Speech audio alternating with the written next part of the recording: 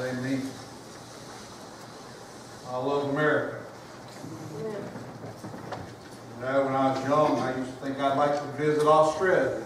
I always thought that'd be a beautiful place to go to, and the wild and all it was.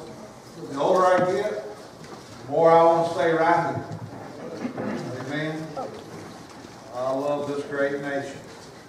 I don't love what I see happening to it, but I do love America. Amen. Well, last week we were in Zephaniah. This week we're in Haggai, and it's the next book after Zephaniah.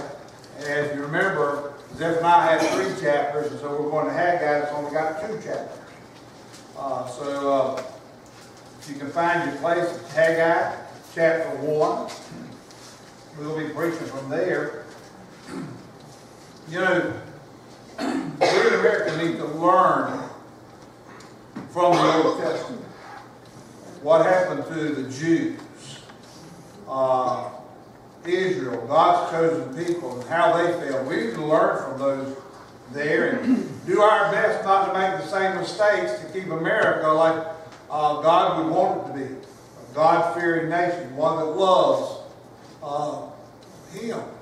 And also, y'all forgive me, I don't know, seems like anymore my voice don't want to act like it should. But we're going to try it, right? Haggai, if you've got Haggai chapter 1, stand to honor the reading of the Word of God, and we'll read verses 1 through 4. Haggai chapter 1, verse 1 says, "In the 2nd year of Darius the king, in the 6th month, in the 1st day of the month, came the word of the Lord by Haggai the prophet unto Zerubbabel, the son of Shealtiel, governor of Judah, and to Joshua, the son of Josedek, the high priest, saying, Thus speaketh the Lord of hosts, saying, The people say, The time is not come, the time that the Lord's house should be built. Then came the word of the Lord by Haggai the prophet, saying, Is it time for you, O ye, to dwell in your sealed houses, and this house lie waste? Let's pray today. Brother Tony, good to see you back here. You doing okay? I'm doing fine. You're good enough to pray though, right? Yes. Pray for me, please. Can I pray sitting down? Yes, sir. You're good. Yeah. Father, we do thank you for another opportunity to come to your house today. We thank you, Lord, for this day that we celebrate, this weekend that we celebrate, remembering the patriots that died protecting our great country that you blessed us with. God, I pray that the ones that are in churches today throughout the land, that they'll remember what the celebration is about, and the ones that are out on the beaches and the fishing boats and wherever. Lord, I pray that they will at least take time to think what a great sacrifice so many people made. Lord, I pray that you bless us now as we wrote the word of life that Brother Lee shares with us, and that we light our lives that we might be better equipped to face the evils of this world.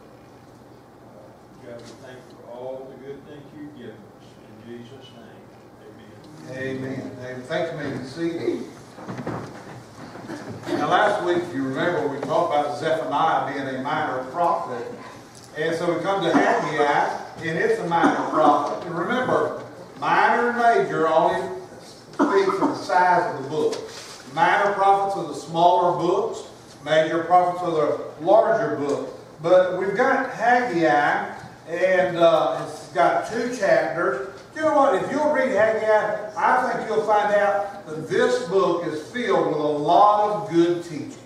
A lot of good things. For a fact, I see 4 good sermons I'm going to be preaching out here over the next weeks and all. But he was a prophet. Haggai was a prophet during that time when the Jews had been in captivity to Babylon, and then some of them were allowed to come back to Jerusalem to rebuild the walls, to rebuild the temple, and to inhabit that area again. And he's a prophet during this period and all. In fact, God used 3 different prophets during this period of time to speak to the Jews of that time. One was Haggai, the other was Zechariah, the other one was Malachi. And by the way, if you know the book of Malachi, you know that famous scriptures in there, well, a man robbed God.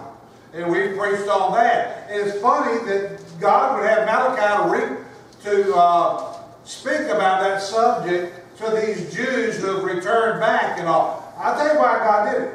God did the things He did because He was trying to get Israel, these Jews, back to where they once were in a right relationship with Him. And I'll tell you what, God's always trying to get us back in a right relationship, isn't He? Have you ever noticed that on Sunday morning, you could be close to God, sitting in the house of God, but as soon as you leave here, the devil's all over you? And he'll get you all tripped up, fumbled up, and falling on your face, won't he?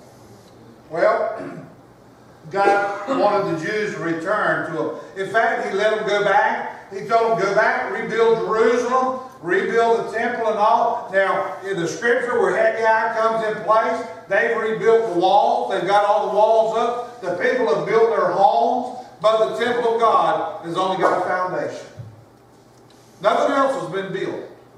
None of the important things are there at this time. In fact, at the time of our scripture here, it's been 16 years since these Jews built the walls until now. 16 years, they've been back in Jerusalem, 16 years, and the temple still lies in ruins. God sent them back to rebuild it. But they've been wasting time, haven't they? Have y'all ever been that way where you've wasted some time? You know you need to do something, you don't do it. And you always say, one day I'm going to get around to it. I'll get around to it.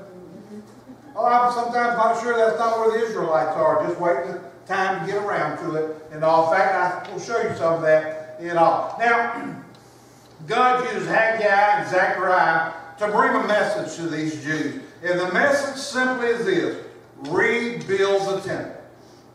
Rebuild the temple. And that's what it does. If you went back to Ezra chapter 6, verse 14, you'll find that the elders of the Jews actually heard. By the way, Haggai fits in that book of Ezra. That's where you can put him at. So if you ever read the book of Ezra, you can find Haggai's name mentioned. You can come back and read his prophecy to those Jews. But in that chapter 6, verse 14 of Ezra, you'll find that the elders of the Jews, they heard it. They listened to him and all. And they listened to that prophecy. Prophecy was simple: rebuild the temple. Now, Haggai is saying, listen to what God says. Listen, we got to restore. We got to rebuild. We got to get back to what we once had, and so forth and all. You know, years ago, when I came to church here, this building only sat on 1 acre of land. And I went down to the city of Jacksonville at one time to get a permit to do some remodeling around here and take care of some things. And when I went down there, the city of Jacksonville, in the zoning, the building department, where you get all the permits, this, that, and the other, the guy told me, he says, you can't have a permit. I said, why? I said, you don't have enough land. Said, you now have to have 4 acres to have a church in Jacksonville, so we're not going to let you. I said, well, let me ask you this question. What if that church burns to the ground? Can we rebuild? He said, absolutely not, unless you get more land. It is sad to stop to think that if you don't have enough land, you can't have a church building. But you think about it. How would you have felt if this church building burnt to the ground and nothing was left but the rubble? Broke your heart? Lost your temple? Israel's heart's not broken. They've been living 16 years without their temple. No place to go and worship. They're just living life and just going on. And guess what? They've left God out. You know what destroyed the temple, destroyed Jerusalem to start with? Israel left God out. They no longer had their protector. He allowed the Babylonians to walk in and destroy them and take them into captivity. It is strange that God would break down the barriers because His people left Him? Well, I think what's strange is when a people are God's chosen people, that they would turn their back on God and chase after an idol.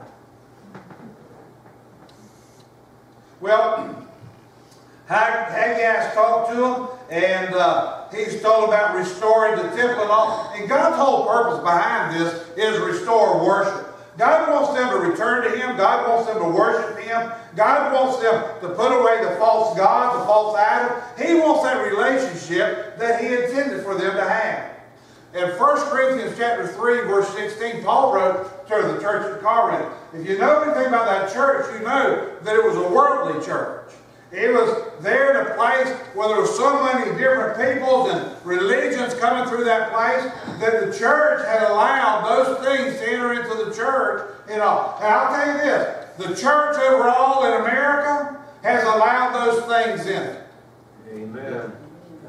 I've never seen churches today where their pastors or staff and all say it's okay to social drink. And I grew up in the church and I've grown up preaching. The Bible says, be ye not drunk with wine. And yet today I've even read where in the churches today that some people are teaching and leading in the church and yet they're living in adultery. Tells me something's wrong in America, just like it was in Jerusalem, didn't it? We got problems and all.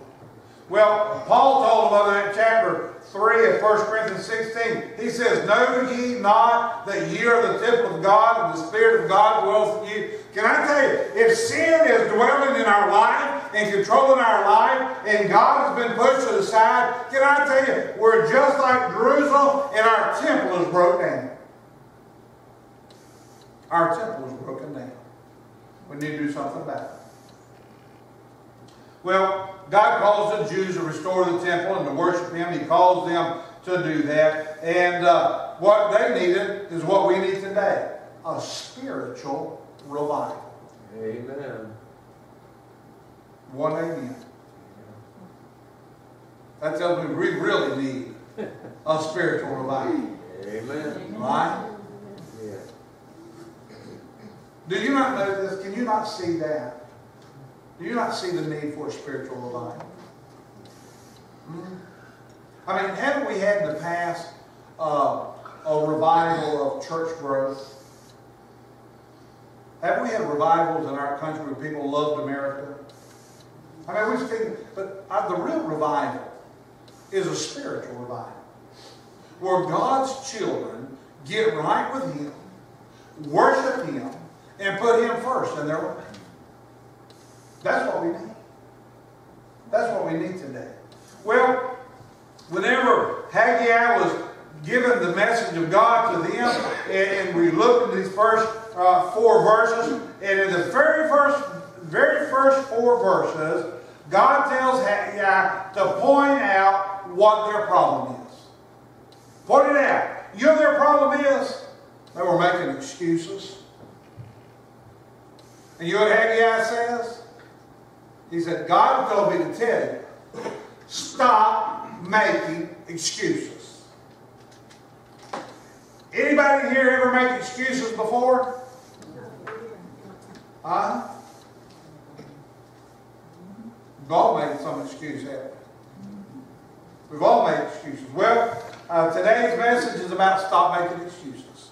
And I want to show you from the Word of God. Now, I want you to see why they were making excuses. Now, there's a lot of times why we make excuses, why we can't do things. But you know what their reason for making their excuse was? Basically, they're discouraged. They're discouraged. These people have come back to Jerusalem, and during the time of rebuilding the wall, do you remember they were told to wear their swords? Be ready to fight, but be ready to build and get to work. And the people around them were always telling them, oh, it won't last, it won't work. They tried to get them stopped. And they just attacked them with words and brought about discouragement to the Jews in rebuilding the walls. But they were also being encouraged by their leader and being told, keep working, keep standing there, get the walls built so that we can have our protection. God is with us. God sent us here to do this. And And so he's encouraging on one side, but on the other side, discouragement is coming from everywhere. Discouragement ever get you down? Anybody here ever been discouraged? Well, some of y'all are lying because you didn't put your hands up. Right? You're not going to tell me in your lifespan that you've not been discouraged over something. I want to ask you another question. I want you to think about it. I want you to be serious. How many of you are you discouraged today with something? Anything? Now, you understand what's going on? You see what's happening? Discouragement is on every hand. It's around us, everywhere. It's right there. And if you went back to Ezra in chapter 4 and you began to read over there in those first 6 verses, you'll find that we're being discouraged. But in that first verse of Ezra 4, and I'm not going to go there and read it, but I want to read just one phrase out of it. It says, now when the adversaries of Judah and Benjamin, you understand, Judah and Benjamin are the Jewish people. Notice there it says, now when the adversaries, that's their enemy, that's their adversaries, that's the people that came and tried to convince them to quit building, to quit doing this, and stop all those things. It's the adversaries who want them not to build that temple. It's the adversaries that want them to quit. Now, in 1 Peter chapter 5 and verse 8, Peter wrote these words, be sober, be vigilant, because your adversary, the same word, your adversary, the devil. In the Old Testament, it's talking to the Jews about their adversaries. It comes to the New Testament, and Peter's writing to the church, and he tells them that we have an adversary. Can I tell you, the greatest discouragement that we face is the one that the devil brings our way. Amen. He will discourage us. He is wanting to discourage us. In fact, Peter went on to say, he's like a roaring lion. He's walking about. He's seeking whom he may devour. I want to go ahead and tell you right now that if you're not discouraged by the devil today, he's going to come and do his best to discourage you in some way or another. Amen. He wants to. It's his desire. He's looking for Christians to destroy him all. Satan's also after the church as a whole. The church as a whole. The devil. Can I tell you, he wants to discourage Kingswood Baptist Church. He wants to discourage the church of all saints. He wants to discourage us. Because see, if he can get the church to stop, the walls aren't being built. The temple's still laying flat. And nobody's worshiping God. And that's what he wants to do. Can I tell you, when the devil gets riled up, the devil gets riled up when the church gets going. When the church starts doing something for God, boy, that bothers the devil. He gets all upset. Feathers are ruffled, and he comes after the church. And you know how he gets after the church? It starts with one person. He comes after one person. And he'll get that person discouraged. He'll get that person to lay out of church. He'll get that person to start talking bad about the church. He'll get that person to do everything they can to destroy that church. And guess what? It gets inside the church, and we can't help it. We'll hear it. We'll listen to it. And you know what? We'll get on the side of discouragement, and we'll start being a part of it too, won't we? Amen. Because that's the way the devil works. He don't like people who honor God. He don't like a church that gives God glory. You know, it don't take long. It doesn't take long for people to lose their zeal and become apathetic once they've been discouraged. Have you ever noticed that? Whenever we get discouraged, whenever the devil gets after us, we just kind of say, oh, home. Why bother? Nobody else cares. I might as well be the same way. Isn't that what happens? And we're discouraged. Now, the Jews listened to their adversaries. They did, and that's what happened. They got to listening to the threats. They've got to see that opposition's out there. They become discouraged and they just quit. After they laid the foundation, they stopped. Threats. Let's think about the last year and a half of Kings Road Baptist. Let's just think about the last year and a half of America or the world. Been in discouragement? Any kind? I think the church has been faced with discouragement. I think the devil has done everything he can to discourage us. We've had COVID, haven't we? And what do they tell us to do? Shut the church doors. Did that bother y'all? Man, it bothered me. I'm going to tell you, when COVID come out, I didn't know what to expect. Did any of y'all? I mean, we were told if we didn't stay home, we'd all get it and die. Right? I mean, we were just told that. And man, discouragement hit us like a ton of bricks. And it hit our church. Man, we come in. You got to tell you, right now, I think when we started having parking lot services, we had more people then than we got today. Isn't that sad that now we can come to the church house, sit together, don't have to wear a mask, they done found out it's okay. But the discouragement's still there, isn't it? Huh? Yes. Sure, that discouragement is still there. We weren't able to gather back then and worship, and that discouragement hit us. It just took all over us. Attendance dropped off. Look around. We're 30 or 40 people shy of what we've been 2 years ago. Huh? And can I tell you, because I see the letters come in from the other churches and so forth, and I see people on Facebook and I run into them, can I tell you, I ain't but a handful of them going to church anywhere or move their memberships. They just quit. They're discouraged. Totally discouraged. And I'll tell you what's happened. It's taken a hold of this church too. We're discouraged. I'll give you something else that'll really make you think about being discouraged. Southern Baptist churches across the board, the attendance is the lowest it's been since the early 1900s. More and more churches are closing their doors, and some leaving the convention. They are. It's getting worse.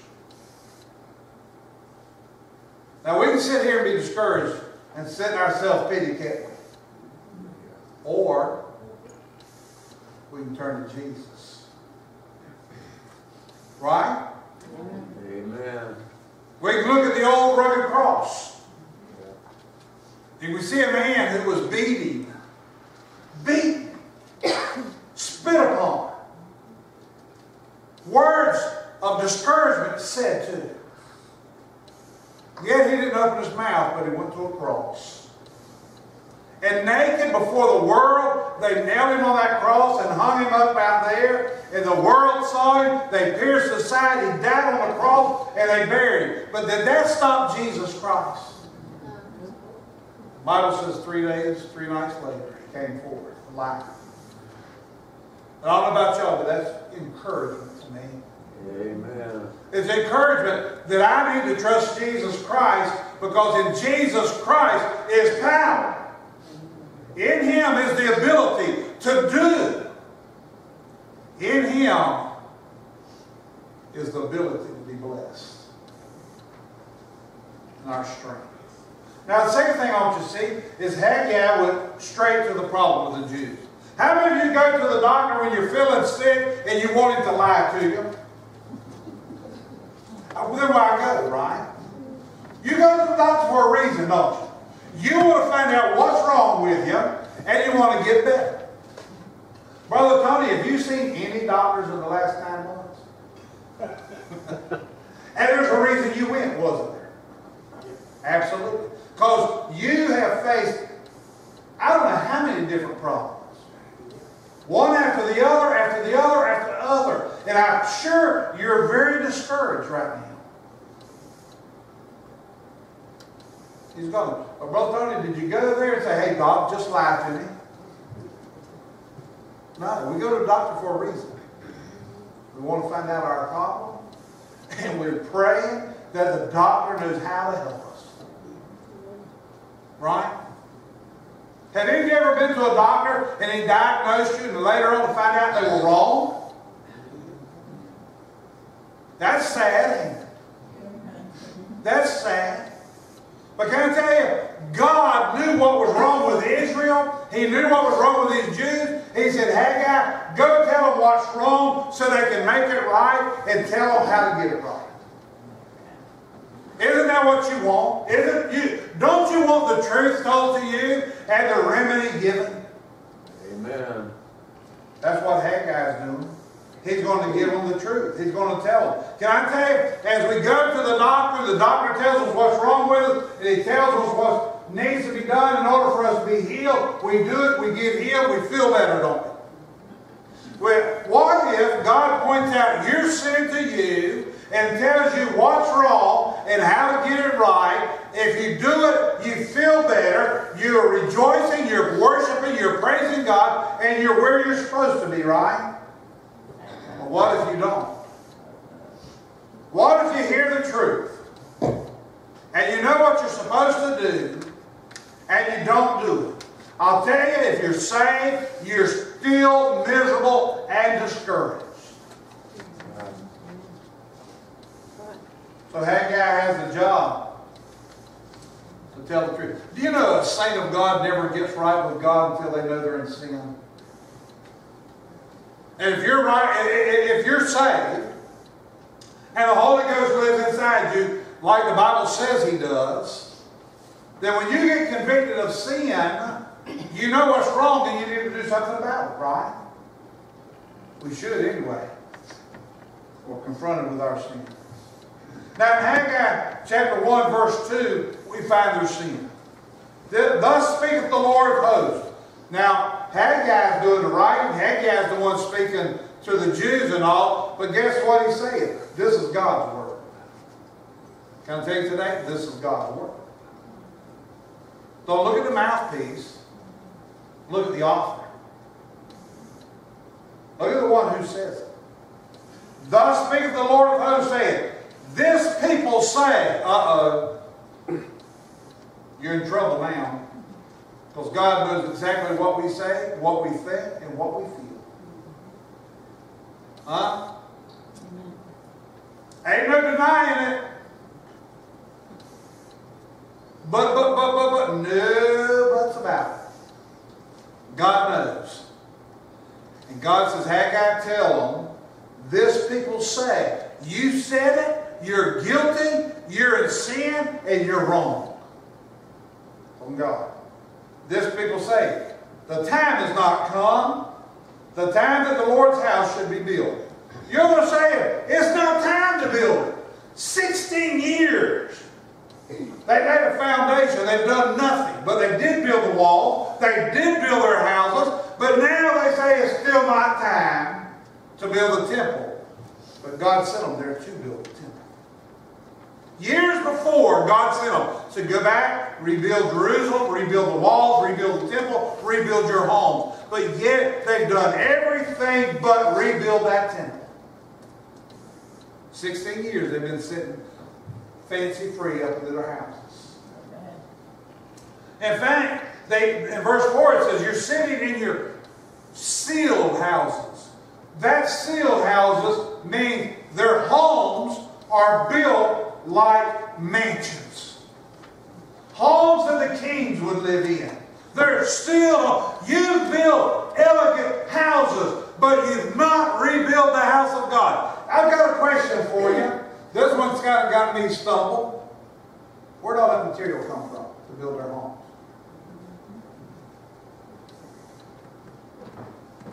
Could it have been all that material that God gave them to build the temple with? Maybe that's why Malachi wrote, will a man rob God? I believe they stole the temple's material and built them some fine homes with that temple material and set fat and fancy free in that sealed fancy house of theirs. But the house of God is still undone. Huh? Something to think about it. They say it's not time to build, it's not. But you know, if you went back to Ezra chapter 3, it was reading over there, Ezra chapter 3, you'd find that God had already given them the charge to rebuild the temple. He'd already supplied all their needs. He'd already given them everything they had. But then you come to chapter 4, we find that they quit because they're discouraged. They weren't discouraged enough not to build their own homes, though, were they? They were only discouraged not to build the house of God or to worship. They began to make excuses. You know, we make excuses today, don't we? We make excuses why we don't work for God. We make excuses why we don't witness to the lost. We make excuses why we don't invite anybody to church. We make excuses why we're not teaching a class or trying to help in some class or being involved in some class. We make excuses why we don't tithe. Oh, I can't afford to, preacher. I'm going to tell you something. I look here, most of y'all are on fixed income. You know what's funny? Adrian Rogers, I heard him, a message they played of his the other day. He said right now, he said, if all the people in this service, and I saw the building from the outside, Lord of mercy. You could put this building right here on the front porch of that building. But he said, if all y'all were senior adults on a fixed income, he said we'd have more money right now than what we got coming in with all you working people and all you business owners and all. We have more money coming in from those on a fixed income than you who can make big money. And I tell you, it's a shame when it's the senior adults who tithe, who get $1,000 or so a month. Huh? Oh, I can't afford to. I don't know why I can't afford not to. Amen. Amen. Making excuses, right? And that's where they're at. They're making excuses. And can I tell you, people make excuses for sin all the time. You can go throughout this where I've been here many, many years now, about close to 40 years I've been in this community in 2 different churches and knocked on people's doors, witnessed different people, talked to different people. Can I tell you, you'll find somebody between here and Callahan that'll tell you, I don't go to church, it's because of Lee Whitaker. He hurt my feelings. Well, I'm going to tell you, I know I've hurt a lot of people's feelings. But you know why? Because they put their feelings out there on their shoulder, and I called out their sin, and God dealt with them, and they blame me for it. Yeah. By the way, you might need one of them. And it's just another excuse. Are you making excuses for why you can't live for the Lord, why you're still depressed and discouraged and down? Are you still making some excuse for that? Well, quit. Quit. I didn't say if you're grieving, give up your grief. I want to tell you something. I told Terry this other day. It's funny. I'll go out in my garden. My daddy loved my garden. I'll go out there in my garden and I'll go. And in my mind, I'm saying, well, Dad, cucumbers are looking pretty good. Man, look at them tomatoes. I still think of my daddy. In my mind, I talked to him. The other day, now nobody call no people in white suits to come get me. But the day I found myself sitting in his rocking chair on his patio, talking out loud. Well, Daddy, sure did miss you. And he said there's nothing wrong with that. But when you make excuses, well, I can't go because my grandson who doesn't live with us has got a hangnail.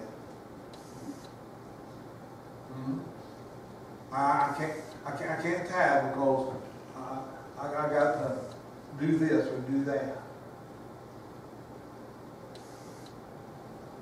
Quit making excuses for not being right with God. Holy Ghost is dealing with your heart probably right now. And you're thinking, I'm not worried about it. I'm not going to do nothing. Can I tell you? If God's dealing with your heart, don't you make no excuses. So, well, preacher, you'd be the only one to know if anybody knew. No. God knows your heart better than you know your heart. Yeah. Amen. He does.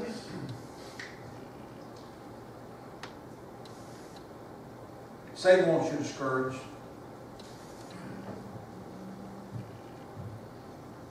We have a prayer meeting. We moved from Saturday night to Thursday night to give people more time Saturday to do what they want to do and so forth. We moved to Thursday night. Everybody was coming on Saturday night, so let's move it to Thursday night. You know, we got a prayer meeting, and we're praying. Now, I tell you, we're praying for everybody in our church. We do. We're praying for lost people. We're praying for a revival. Praying for our country. And we're praying for all kinds. It's a set-aside prayer meeting. And you know what I thought about it? Oh, preacher, I go Sunday morning, I go Sunday night, I go Wednesday. I'm not going Thursday night. It's just a prayer meeting. Well, some of y'all may stay home and not come to the Lord's Supper because it's just the Lord's Supper. Can I tell you something? It's whenever the Christians set the world to the side and seek God that He stops and takes and pays attention. My question is, why aren't you here on Thursday night? Are you not concerned with our spiritual condition of America, our world, Kings Road Baptist Church, or your own, or your loved ones, those you know? Are you not concerned with those? Then why don't you come Thursday night and pray for them? Well, preacher, you going to call on me to pray? No. I don't know how many weeks we've been doing it in this Melbourne. But I know the men that will pray. And I'll ask them to start. Say, if anybody wants to follow after them, you will. And if I have silence for so long, then I'll close in prayer. That's what we do. But you know what? We come here for a reason. It's because there's a need. We need to get back to God. Oh, well, preacher, it's not Wednesday night. Do you know how Wednesday night came about? War. Mm-hmm. War. Moms started going to the church praying for their children who were in war, for their husbands who have gone to battle. That's how it is. Can I tell you? We're in a war. Yep. It's a spiritual war. We need to come and pray.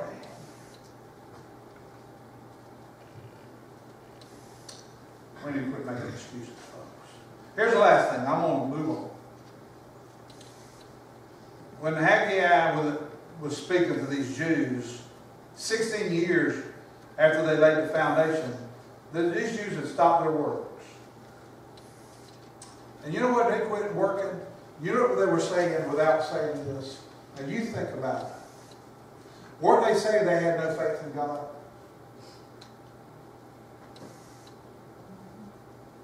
We don't believe God can protect us. We don't believe God's in this. We don't believe God wants us to do this. They had no faith in His Word because He's the one that told them to go back there and build. So they had no faith. Can I tell you, there's some of you don't have no faith in this Word either. Because see, in this Word, in this book, it tells us how to live as a child of God. It tells us how to trust Him. It tells us promises that He's made to us. All this book is filled with so many things. And yet, when we're not in the Word of God and when we're not serving and living for Him, we're saying we do not have any faith in the Word of God. They also, by not working, said they had no faith in His power. Has God's power diminished? Well, let's just think about the power of God for a minute. What did He do to create this planet? Spoke it into existence. How many of y'all spoke anything to an existence? I got a bunch of dirty clothes in the house. I won't just walk up to my closet where my dirty clothes is and say, be clean! You reckon that's going to happen? No. Some of you probably need to do some dusting in the house, or vacuuming, or sweeping, right? Maybe cut your grass. Go home this afternoon to pull in your yard, and your grass needs to be cut, and say, be cut! And see how much power you have. And yet, we deny the power of God that spoke this planet into existence. We deny the power of God that parted the Red Sea and allowed His people to cross and destroy their enemies. We deny the power of God that sent His Son to a cross to die, and Him spend 3 days and 3 nights in a tomb, and then on that third day He arose. We're denying that power. That's where these Jews are, because they weren't serving and doing what they were supposed to do. God had already used Isaiah and Jeremiah to tell these Jews, reveal, get to work, go to do it. But they didn't do it because they were discouraged, because their adversary told them they couldn't. So they denied the power of God. They denied the Word of God. Their problem was like ours. Or maybe I should say our problem today is just like theirs. In Matthew 6:33 it says, but seek ye first the kingdom of God and His righteousness, and all these things shall be added unto you. You know what our problem is today? We're seeking everything else that pleases us, but we're not seeking what pleases God. Amen. We're supposed to be seeking His righteousness, the things that are pleasing to Him.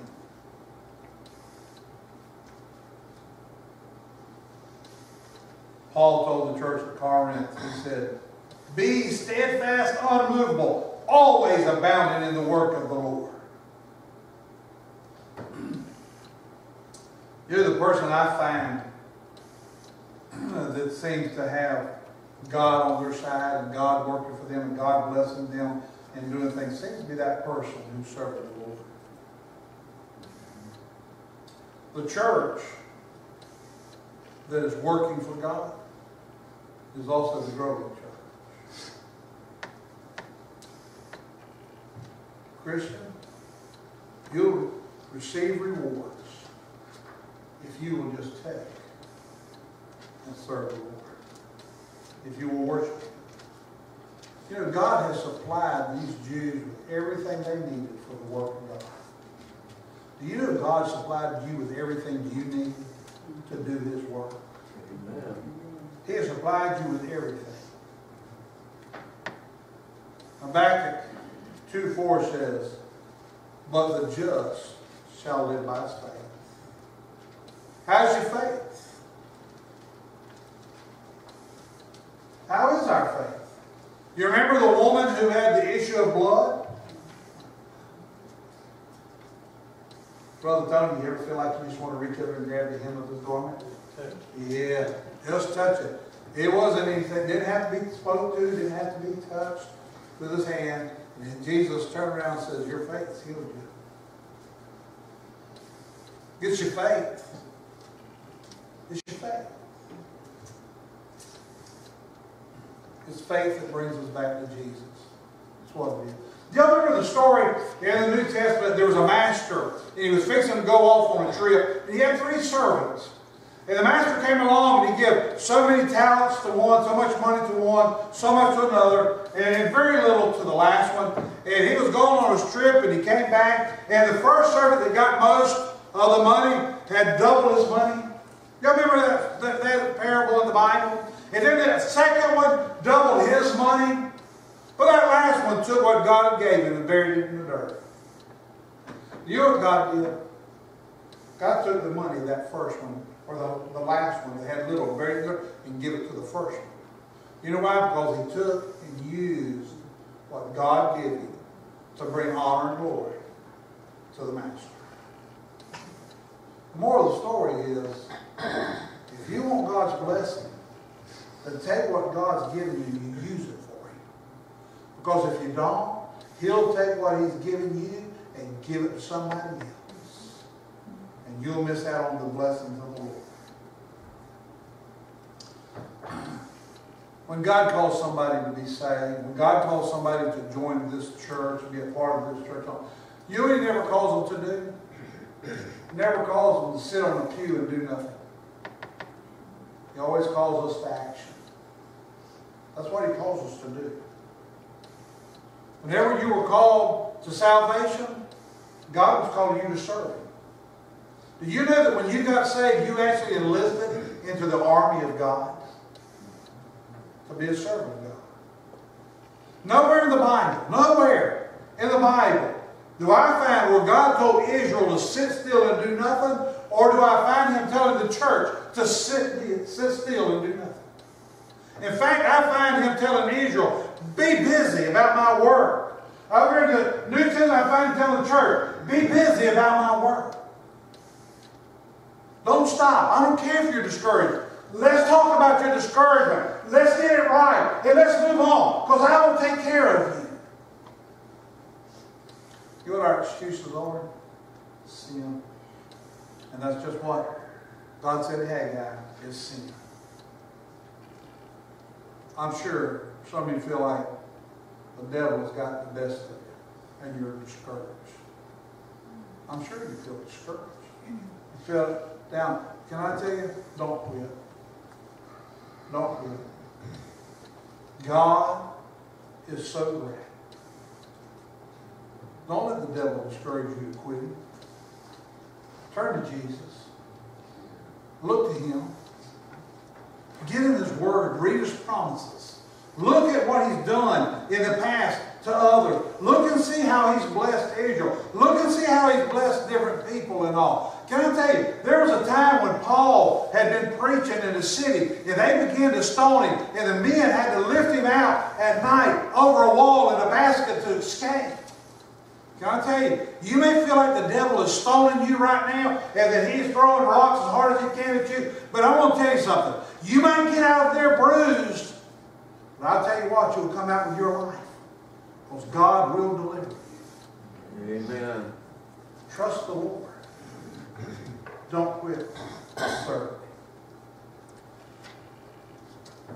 We need a spiritual revival. Can I tell you this? I can't have it for you. Nobody here can have a spiritual revival for you.